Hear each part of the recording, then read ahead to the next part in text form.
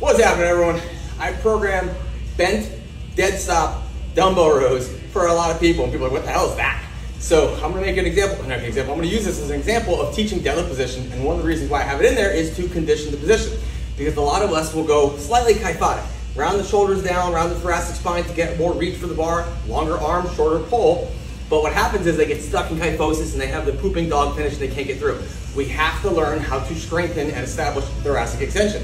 Not everyone is a natural born athlete who understands body mechanics. I certainly wasn't. It took me 29 years to get here, so there's hope for you too. But the dead stop dumbbell row is basically, bent dumbbell row, basically a Pendlay row, but two loose objects. So we're really focused on control and oblique strength here in this one. So basically, the dumbbell's already on the floor. I'm going to purposely go kyphotic, allow my upper back to round, and then when I row, I'm going to thoracic extend and pull up at the same time to engage all of my upper back all the way down my lat through. So here, up, back to floor, reset my air.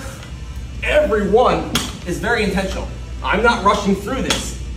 Now you'll see, this is exactly how do this mixed grip, I don't care. But this is exactly what we do when we deadlift. We might go kyphotic to start, come in, upper back comes up.